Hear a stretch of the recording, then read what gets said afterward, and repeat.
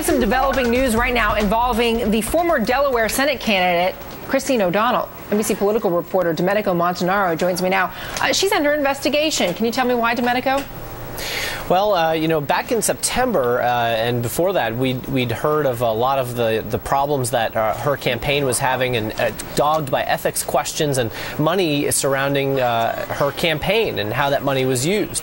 So what's happened now? There was a complaint then that was filed with the FEC, and now, as AP reports, this case has now been assigned to 2 federal prosecutors in Delaware and 2 FBI agents on how this money has been used. There were some issues. One that had come up was the $20,000 that was used from the campaign, apparently to pay for rent and housing costs, among other things. All right. She has said, and here's her statement, "I'm confident that we have been ethical.